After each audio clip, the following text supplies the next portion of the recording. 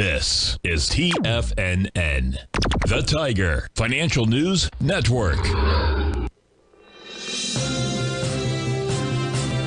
TFNN Headline News Update. What's going on, everyone? This is Jacob Shoup. You're watching the 4 p.m. stock market update right here on TFNN.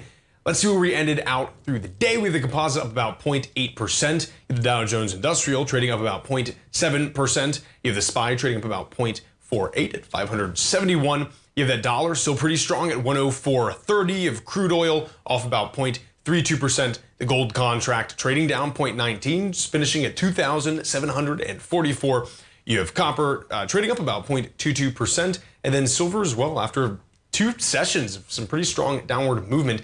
Still trading at 32.53, and the Russell up about 0.59%. See if anything else attractive is going on. Does not seem like it is. Still Dynamics is still at that 133 level.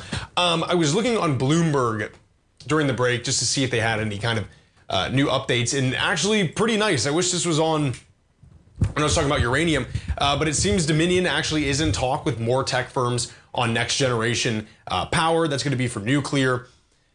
It says actively involved with potential partners, including technology firms, on agreements to develop small modular reactors, which is 100% what's going to happen.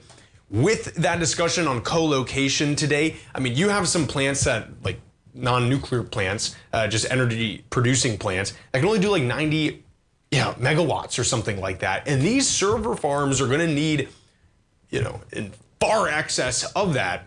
And so, it's hard to be putting these kind of new novel server racks on these standard systems that we all get our power from.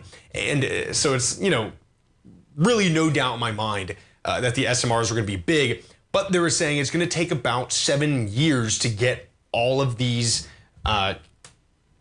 new entrants hooked up, which is kind of insane.